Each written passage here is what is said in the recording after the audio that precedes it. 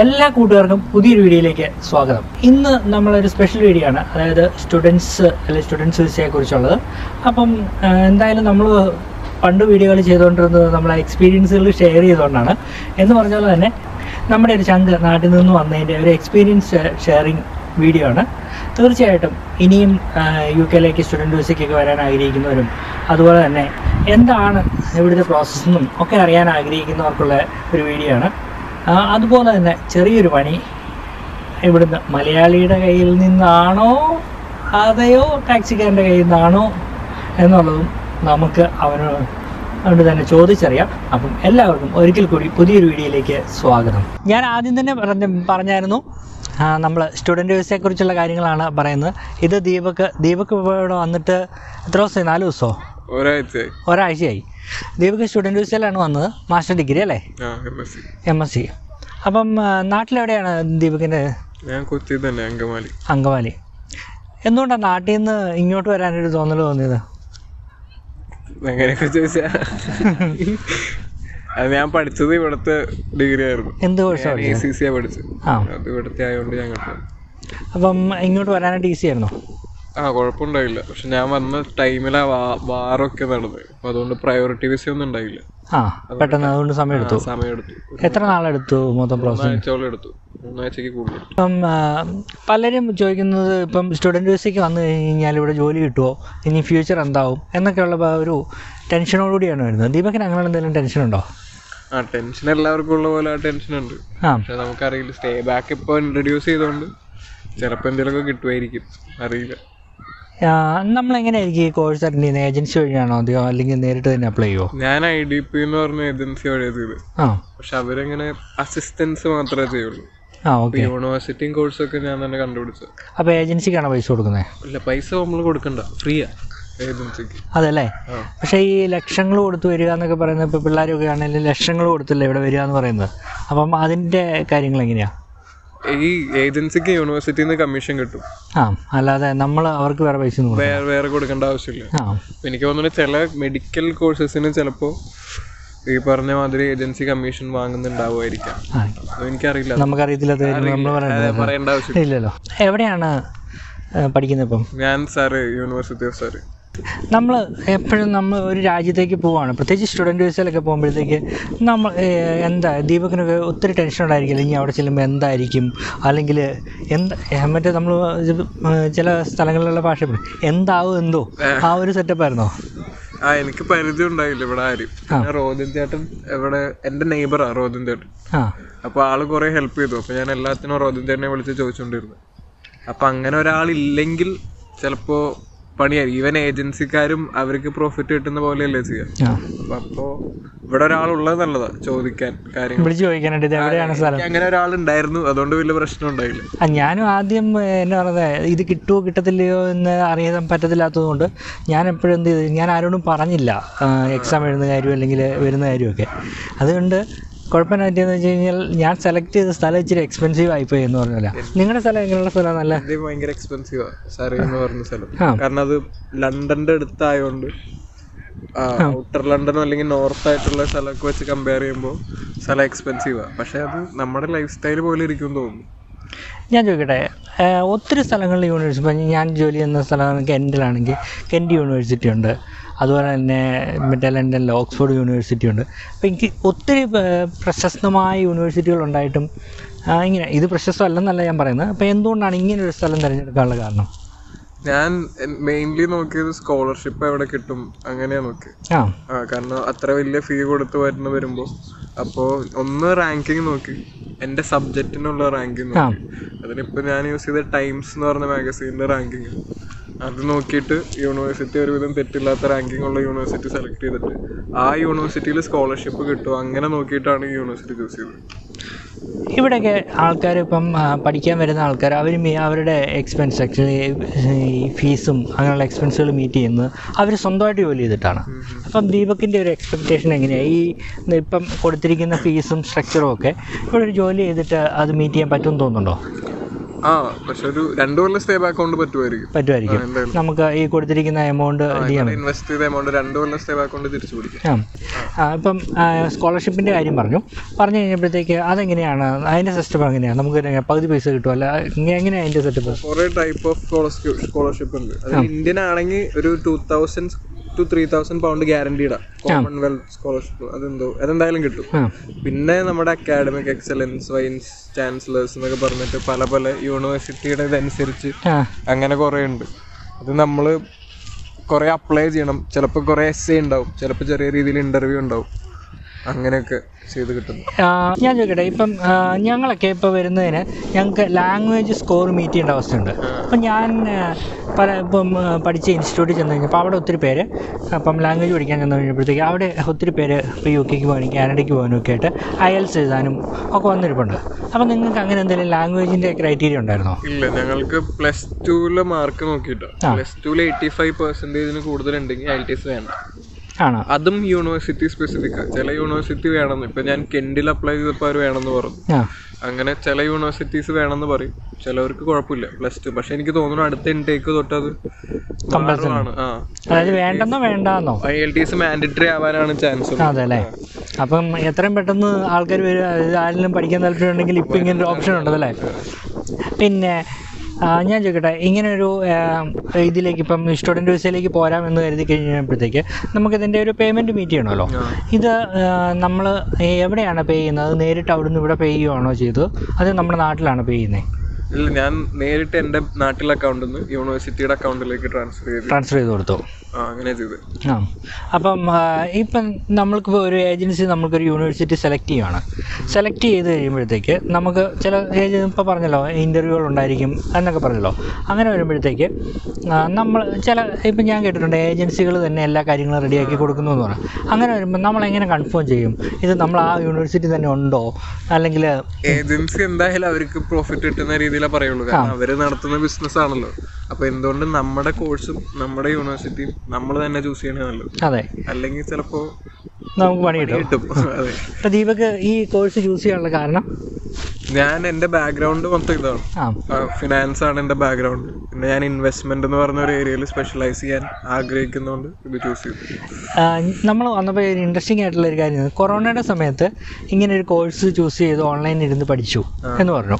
അപ്പം അതെന്തുകൊണ്ടാണ് വെച്ചാൽ അത് കൂടുതലും എന്നാ പറയുന്നത് ഫ്യൂച്ചർ മുന്നേ കണ്ടിട്ടുണ്ട്. അപ്പം ഞാൻ 2003 നഴ്സിങ്ങിന് പോയപ്പോഴത്തേക്ക് ഒരു പത്രവാർത്ത കണ്ടിട്ടാണ് പോയത്. അതായത് നഴ്സുമാർക്ക് ഒരു 10 കൊല്ലം കഴിഞ്ഞ് കഴിഞ്ഞാൽ അമേരിക്കയിലും ഒക്കെ നഴ്സുമാരുടെ വേക്കൻസികൾ ഇഷ്ടം പോലെ ഉണ്ടാവുമെന്ന്. പക്ഷേ കുറച്ചാൾ മുമ്പ് വരെ ഞാൻ അതിനെ പരിഹസിച്ചെങ്കിലും ഇപ്പോൾ UK നിൽക്കുന്നതുകൊണ്ട് ഞാൻ അതിനെ പരിഹസിക്കുന്നില്ല. തീർച്ചയായിട്ടും അത് കണ്ടതുകൊണ്ട് ഇന്ന് ഇവിടെ നിൽക്കാൻ പറ്റി.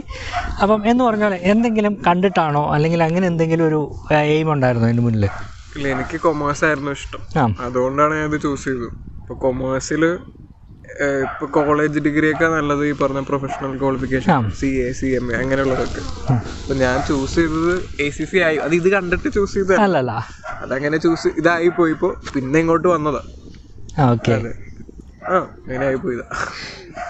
അതുപോലെ തന്നെ ഇങ്ങോട്ട് വരാനായിട്ട് എന്തൊക്കെ പ്രോസസ്സിങ്ങാണ്? ഏകദേശം ജസ്റ്റ് ഒരു ബ്രീഫ് തരാൻ പറ്റുമോ? ഇപ്പം ഒത്തിരി ആൾക്കാർ ചിലപ്പം ഈ വീഡിയോ കണ്ടിട്ട് സ്റ്റുഡൻറ്റ് വിസ നോക്കുന്ന ആൾക്കാരൊക്കെ ചിലപ്പോൾ കാണാം.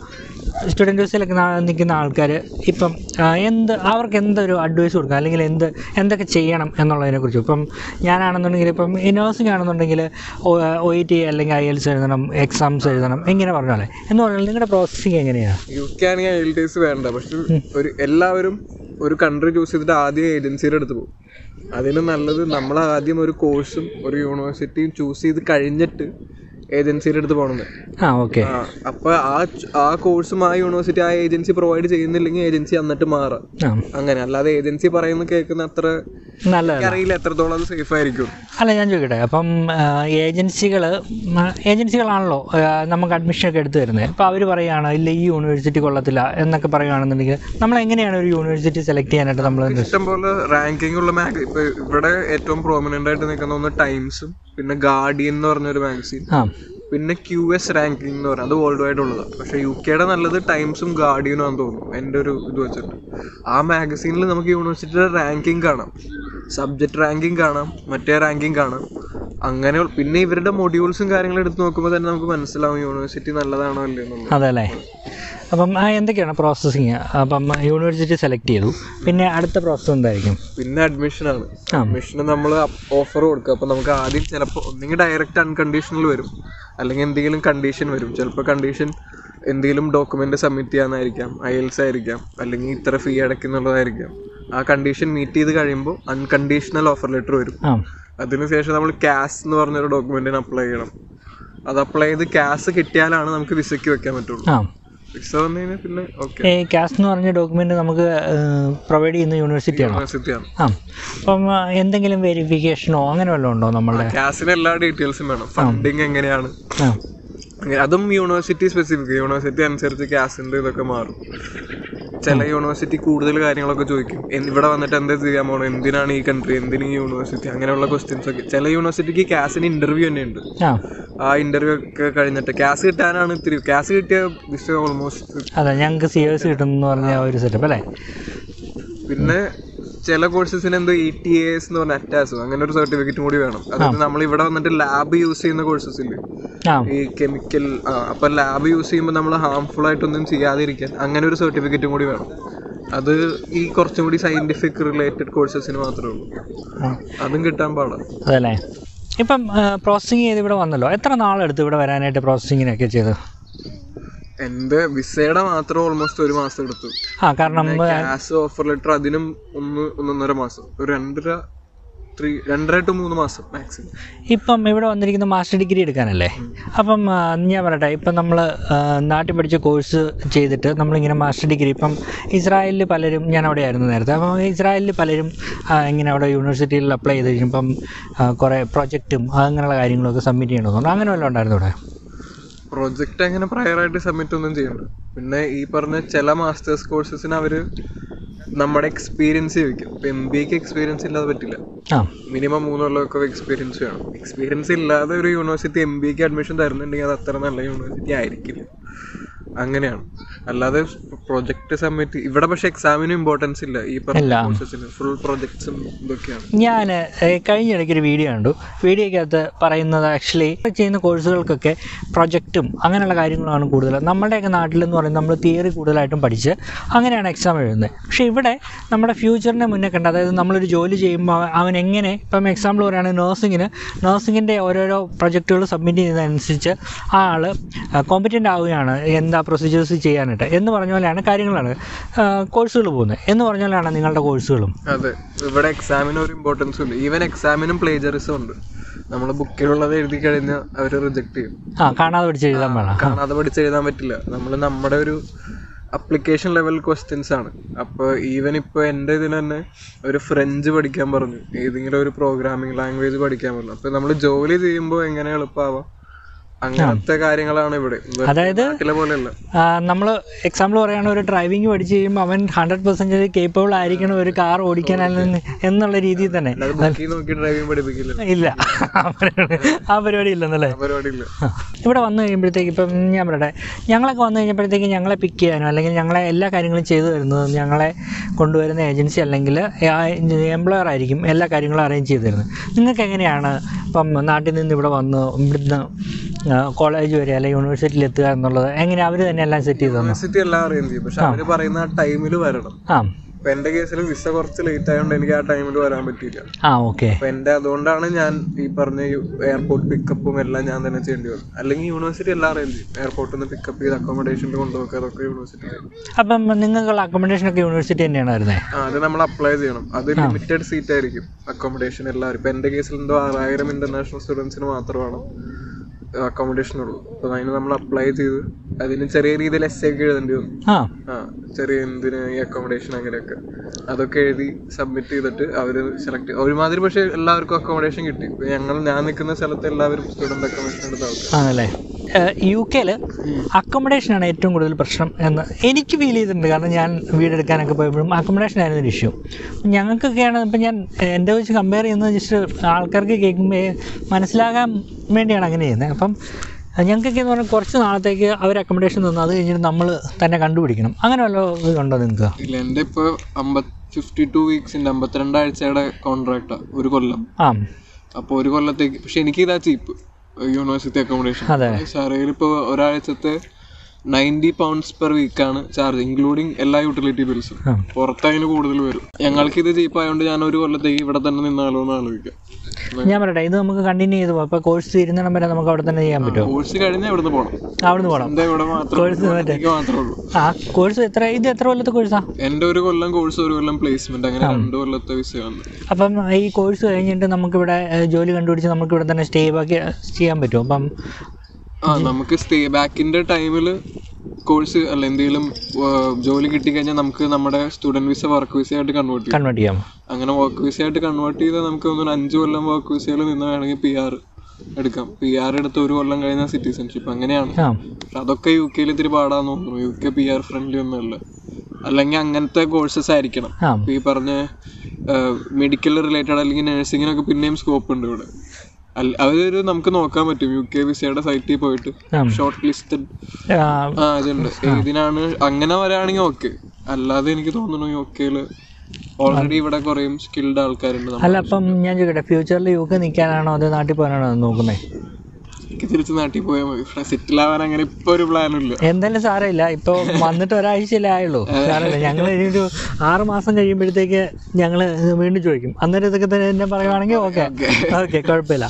പിന്നെ ഇവിടെ വന്നു കഴിയുമ്പോഴത്തേക്ക് ഇപ്പം ഏറ്റവും കൂടുതൽ നമ്മളൊരു പുതിയ രാജ്യത്തല്ല, ഒരു പുതിയ ഇന്ത്യക്ക് വെളിയിൽ ചെന്ന് കഴിഞ്ഞാൽ, അല്ല ഇന്ത്യക്ക് വെളിയിൽ നിന്നല്ല കേരളത്തിന് വെളിയിൽ പോയാലും നമ്മൾ ആദ്യം ചിന്തിക്കുന്നത് ഇവിടെ അടുത്ത് മലയാളീസ് ഉണ്ടോ എന്നാണ്. ഞാനാണെങ്കിൽ പോലും ഞാൻ ആ ചെന്ന് സമയത്ത് ആരും ഒരു മലയാളിയെ പോലും കണ്ടില്ല. അപ്പം അവിടെ ജോലിക്ക് കയറാനായിട്ട് വന്നിരുന്നു. ജോയിൻ ചെയ്യുന്നത് ഞാനിവിടെ വന്ന് എൻ്റെ എക്സാമൊക്കെ കഴിഞ്ഞ് കുറേ ദിവസം കഴിഞ്ഞു. അപ്പം ഞാൻ ഏറ്റവും ആദ്യം സെർച്ച് ചെയ്തത് മലയാളിയാണ്. അതിന് ഞാൻ ഏറ്റവും ആദ്യമായിട്ട് ചെയ്തത് പള്ളിയിൽ പോകുക എന്നുള്ളത്. പള്ളി കണ്ടുപിടിച്ച് പള്ളിയിൽ പോയി. അങ്ങനെയാണ് മലയാളീസിനെ കണ്ടുപിടിച്ചത്. അപ്പം അവിടെ മലയാളീസൊക്കെ ഉണ്ടോ സ്റ്റുഡൻസ്? അവിടെ മലയാളീസ് ഉണ്ട്. പക്ഷെ എനിക്ക് ഒരാളെയും പരിചയം ഉണ്ടായില്ല. ഞാൻ ഇമിഗ്രേഷന് ക്യൂവിൽ നിന്നില്ലേ, ക്യൂവിൽ നിന്നപ്പോ എന്റെ അടുത്ത് നിന്ന് ഒരുത്തൻ ഫോണിൽ സംസാരിക്കുന്നത് കേട്ടു. മലയാളം സംസാരിക്കുന്ന കേട്ടു. അവൻ ഗിൽഫോർഡ് എന്നൊരു ആ വേർഡ് പറഞ്ഞു. ഗിൽഫോർഡാണ് ഞാൻ പോകുന്ന സ്ഥലം. അപ്പൊ തന്നെ അവനോട് ചോദിച്ചു, എടാ ഞാനും ഗിൽഫോർഡാണെന്ന്. അങ്ങനെയാണ് പറഞ്ഞത്. സെയിം യൂണിവേഴ്സിറ്റി ആണ്, സെയിം അക്കോമഡേഷൻ ആണെന്ന്. അങ്ങനെയാണ് എനിക്ക് അവനെ പരിചയമായി. അപ്പൊ ഞങ്ങൾ 3 പേരെ അങ്ങനെയാണ് നമ്മൾ എയർപോർട്ടിൽ നിന്ന് ഒരുമിച്ച് വരുന്നത്. ആ 3 പേരായിട്ടാണ് ഇപ്പോഴും പരിചയം. അങ്ങനെ ആളെ കിട്ടിയില്ലെങ്കിൽ ഞാൻ ഒറ്റയ്ക്കാണ്. ഓക്കെ. ഇപ്പം ഞാനൊക്കെ എന്ന് പറഞ്ഞു കഴിഞ്ഞാൽ നഴ്സിങ്ങിന് പോയപ്പോഴത്തേക്ക് കുക്ക് ചെയ്യാനൊക്കെ പഠിച്ചു. അപ്പം ദീപൊക്കെ എനിക്ക് തോന്നുന്നു ആദ്യമായിട്ടാണ് വീടിന് വെളിയിൽ പോകുന്നത്. ഭക്ഷണം ഉണ്ടാക്കുന്നത് എങ്ങനെയാണ്? ഭക്ഷണം ഈ ഇൻസ്റ്റന്റ് ഫുഡൊക്കെ ഇല്ലേ, മാഗി, ചൂടുവെള്ളം വെച്ച സെറ്റ് ആവുന്ന സാധനം, അത് വെച്ചിട്ടാണ് ഇപ്പൊ അഡ്ജസ്റ്റ് ചെയ്യുന്നത്. ഭക്ഷണം ഉണ്ടാക്കാൻ പഠിക്കുമോ? കുറച്ച് കഴിയുമ്പോൾ തന്നെ പഠിക്കുമായിരിക്കും. തന്നെ പഠിച്ചോളും, കുഴപ്പമില്ല. ഞങ്ങളൊക്കെ എങ്ങനെ പഠിച്ച ആൾക്കാരാണ്. അതൊക്കെ പഠിച്ചാലേ ജീവിക്കാൻ പറ്റുള്ളൂ. യൂണിവേഴ്സിറ്റിയിൽ ഇപ്പം നമ്മുടെയൊക്കെ നാട്ടിലെന്ന് പറഞ്ഞു കഴിഞ്ഞാൽ രാവിലെ നമ്മുടെ സിസ്റ്റം എന്ന് പറഞ്ഞാൽ രാവിലെ കോളേജിൽ പോകുന്നു, വൈകിട്ട് വരുന്നു. ഇവിടുത്തെ സിസ്റ്റം എങ്ങനെയാ? ഇവിടെ അങ്ങനെയല്ല. ഇവിടെ ഇപ്പൊ എന്റെ ചില ക്ലാസ്സൊക്കെ വൈകുന്നേരം 4 to 6 ആ 2 മണിക്കൂർ ക്ലാസ് ഉള്ളൂ. പിന്നെ ചിലത് 11 to 2 അങ്ങനെയാണ്. അങ്ങനെ രാവിലെ പോകുന്നു വൈകുന്നേരം വരുന്നൊന്നുമില്ല. ചിലപ്പോൾ വൈകുന്നേരം പോയിട്ട് രാത്രി വരും. അങ്ങനെയൊക്കെയാണ്. അവൈലബിലിറ്റി ഓഫ് ലെക്ചേഴ്സ് അനുസരിച്ചാണ്. നമുക്ക് നേരത്തെ ഇത് തരുമോ? ടൈം ടേബിൾ തരുമോ? നേരത്തെ തരും. അത് യൂണിവേഴ്സിറ്റിയുടെ ഒരു ആപ്പ് ഉണ്ട്. അത് വെച്ചിട്ട് നമുക്ക് അടുത്ത മാസത്തെ ടൈം ടേബിൾ വരെ കിട്ടും. പ്രശ്നമില്ല. അപ്പം ഇവിടെ വന്നിട്ട് ഇപ്പം ഫ്രണ്ട്സൊക്കെ ഒത്തിരി കാണുമല്ലോ. ഇപ്പോൾ സീനിയേഴ്സ് ആയിട്ടുള്ള മലയാളീസോ അല്ലെങ്കിൽ സീനിയേഴ്സ് ആയിട്ടുള്ള ആൾക്കാരൊക്കെ ഉണ്ടല്ലോ. അപ്പോൾ ഇവരൊക്കെ എന്താണ് പറഞ്ഞത്, നിങ്ങളിപ്പോൾ എടുത്തിരിക്കുന്ന യൂണിവേഴ്സിറ്റിയുടെ ഇപ്പം നമുക്ക് എന്തായാലും ഒരു ജോലി വേണമല്ലോ, പാർട്ട് ടൈം ജോലി ഉറപ്പായിട്ടും വേണം നമ്മുടെ എക്സ്പെൻസ് മീറ്റ് ചെയ്യാനായിട്ട്. അപ്പോൾ അതിനെക്കുറിച്ച് എന്താ പറയുക, ജോലി കിട്ടാൻ എളുപ്പമാണോ? ജോലി വാക്കൻസി ഉണ്ട്. ഇപ്പോൾ ഒരുപാട് വാക്കൻസി ഉണ്ട്, പ്രത്യേകിച്ച് ഈ ടൈം ആകുമ്പോൾ. അതായത് സെപ്റ്റംബർ എന്ന് പറഞ്ഞ് കുറെ പിള്ളേർ പോകുന്ന ടൈമാണ്, പഠിച്ചു കഴിഞ്ഞിട്ട് പോകുന്നത്. അപ്പൊ കുറെ വാക്കൻസീസ് ഓപ്പൺ ആണ്. അതേമാതിരി തന്നെ കുറെ പിള്ളേർ വരുന്ന ടൈം ആയതുകൊണ്ട് ഈ സമയത്ത് അഫെയർ ഒക്കെ നടക്കാം. സെപ്റ്റംബർ ഒക്ടോബർ ആണ് മേജർ ഇൻടേക്ക് ഇവിടെ. അപ്പൊ അതുകൊണ്ട് ഇപ്പൊ നോക്കിയാൽ ചാൻസ് കൂടുതലായിട്ട് ഈ ഒരു സമയത്ത്. പുറത്തേക്കൊക്കെ വന്നു കഴിഞ്ഞാലേ നമ്മൾ ചിന്തിക്കുന്നത് ഇനി എന്ന് ലീവിന് പോകും. ഞങ്ങളൊക്കെ ആണെങ്കിൽ എന്ന് ലീവ് കിട്ടും എന്നുള്ളതാണ് ആലോചിക്കുന്നത്. ഇപ്പം ദീപക് ഇപ്പൊ വന്നതേ ഉള്ളൂ. എന്നാലും ഞാൻ ചോദിച്ചു വന്നു, അതായത് നമുക്ക് ഇവിടുന്ന് ലീവിനൊക്കെ നാട്ടിൽ പോകാൻ പറ്റുമോ യൂണിവേഴ്സിറ്റി അവധിയുള്ള സമയത്തൊക്കെ? നമുക്ക് പോണേന്റെ ഒരു എക്സ്പെൻസ് മീറ്റ് ചെയ്യാൻ പറ്റും. എപ്പോ വേണമെങ്കിലും പോകാം. അതെ അല്ലേ? ഫ്ലൈറ്റ് ടിക്കറ്റിന്റെ ഫെയർ മീറ്റ് ചെയ്യാൻ പറ്റിയാൽ മതി. ഇപ്പൊ നല്ല ഫെയറാ. അതല്ലേ?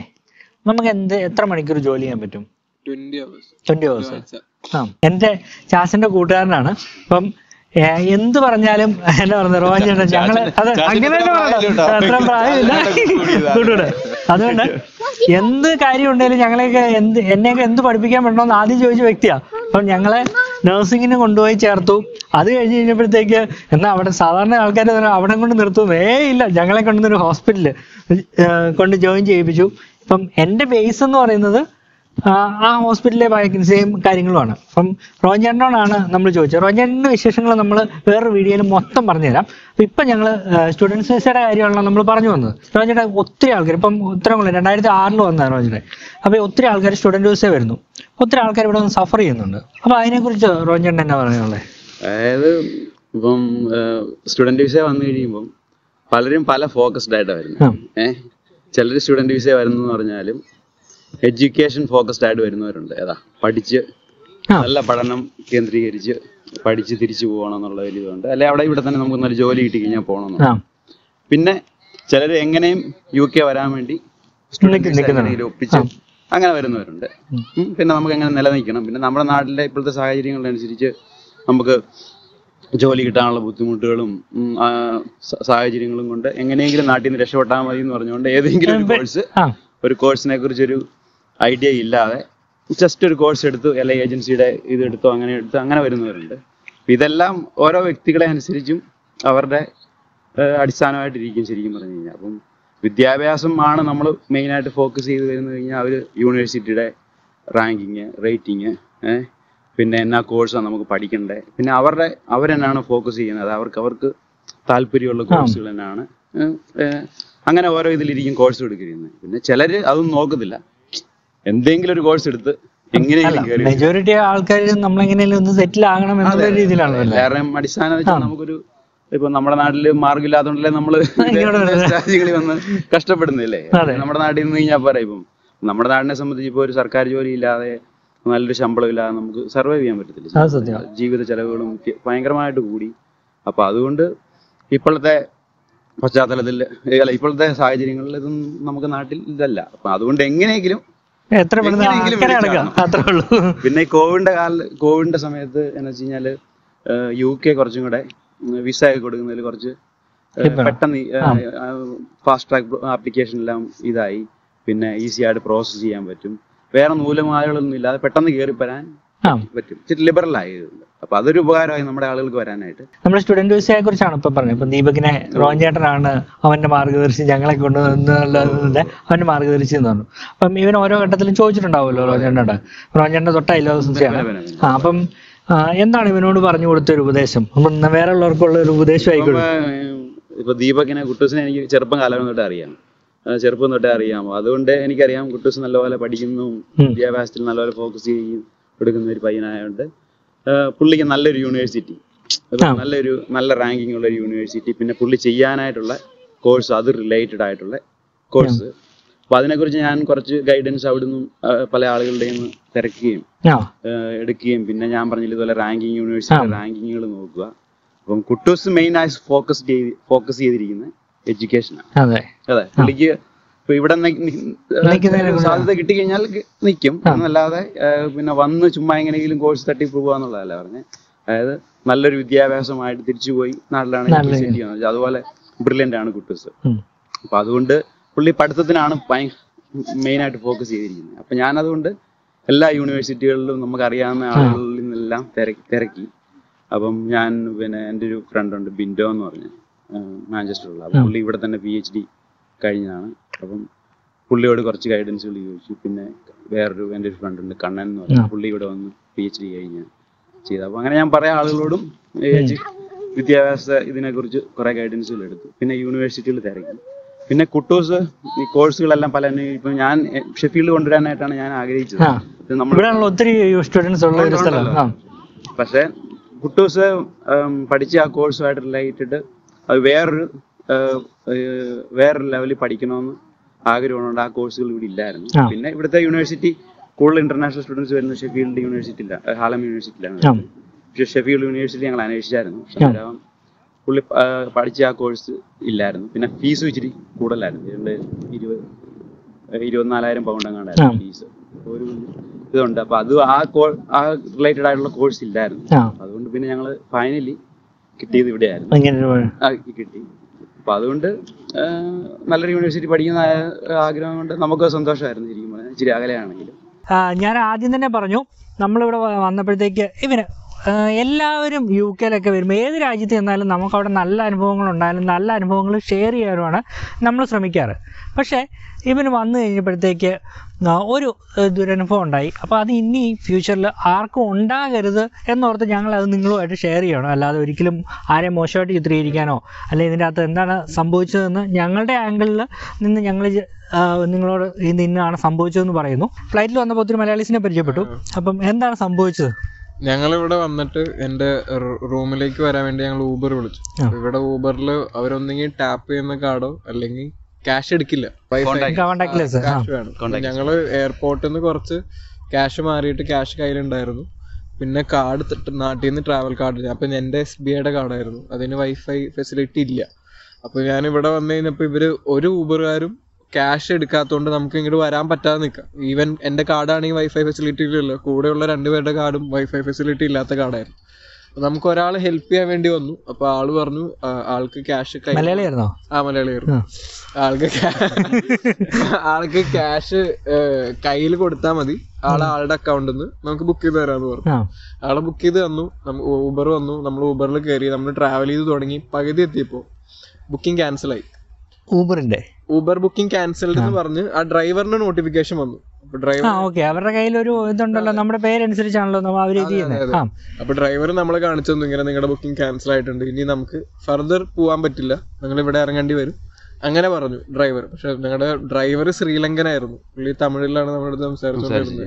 അപ്പൊ പുള്ളി പറഞ്ഞു ഓക്കെ, വേണമെങ്കിൽ ഞാൻ ക്യാഷ് ഇൻ ഹാൻഡ് വാങ്ങിയിട്ട് നിങ്ങളെ അവിടെ കൊണ്ടുവന്ന് ഇറക്കി തരാന്ന് പറഞ്ഞു. അപ്പൊ നമ്മൾ വീണ്ടും ക്യാഷ് ഇൻ ഹാൻഡ് ആൾക്ക് കൊടുത്തിട്ട് ആളിവിടെ കൊണ്ടുവന്ന് ഇറക്കി തരാ ചെയ്ത്. ആദ്യം 90 പൗണ്ട് കൊടുത്തായിരുന്നു ഈ പറഞ്ഞ മലയാളിയുടെ കയ്യിൽ. പിന്നെ അഗെയിൻ ഈ ഡ്രൈവറിന് വീണ്ടും 90 പൗണ്ട് കൊടുത്തു. അപ്പൊ ശരിക്കും 90 പൗണ്ടിന് ഞാൻ എന്റെ സ്ഥലത്ത് എത്തുന്നതിന് ഇപ്പൊ 180 പൗണ്ട് എനിക്ക് ചെലവ് വന്നു. ഞങ്ങള് 3 പേരുള്ളതുകൊണ്ട് ഇത് ഒരാൾക്ക് 30 പൗണ്ടിന്റെ ചെലവ് വന്നു. അല്ല, നിങ്ങളെ നോട്ടിഫിക്കേഷൻ ആയ ടാക്സിക്കാരൻ കാണിച്ചു തന്നായിരുന്നോ? കാണിച്ചു, ക്യാൻസൽഡ് എന്ന് പറഞ്ഞ് കാണിച്ചു. അപ്പൊ ഞാൻ ചോദിക്കട്ടെ, ഇപ്പൊ നമ്മളൊരു റൈഡിൽ പോകുമ്പോഴത്തേക്ക് പലർക്കും ചോദിക്കും റൈഡ് ക്യാൻസൽ ചെയ്യാൻ പറ്റുമെന്ന്. പക്ഷെ ഞാൻ ക്യാൻസൽ ചെയ്യാൻ എനിക്ക് പറ്റിയിട്ടുണ്ട്. കാരണം എന്നെ ബാംഗ്ലൂർ പോയപ്പം ഇതുപോലെ ടാക്സിക്കാരൻ വേറൊരു സ്ഥലത്ത് നിന്നിട്ട് ഞാൻ നിന്റെ സ്ഥലത്താണ് നിൽക്കുന്നതെന്ന് പറഞ്ഞ് എന്നെ പറ്റിച്ച് കഴിഞ്ഞപ്പോഴത്തേക്ക് ഞാനത് ക്യാൻസൽ ചെയ്തു. എന്നിട്ട് എൻ്റെ കയ്യിൽ നിന്ന് അന്ന് 10 രൂപയാണ് ഡിഡക്റ്റ് ചെയ്തത്. ഞാൻ പക്ഷേ അന്നേരം തന്നെ ഞാൻ ഇവരുടെ കസ്റ്റമർ കെയറിന് മെയിൽ വിട്ടപ്പോൾ ആ പൈസ എനിക്ക് തിരിച്ചു കയറി. അപ്പം അങ്ങനെ സംഭവിച്ചിട്ടുണ്ട്. അപ്പം ഇത് ചിലപ്പം അങ്ങനെയൊക്കെ നിങ്ങൾ കണ്ടതാണ്. അപ്പം ഞാൻ ചോദിക്കട്ടെ, സംഭവിച്ചെന്നുള്ളത് നമുക്കറിയില്ല. സംഭവിച്ചെങ്ങനെയാണെന്ന് പറഞ്ഞാലും അതൊരു മോശമാണ്, വളരെ മോശം.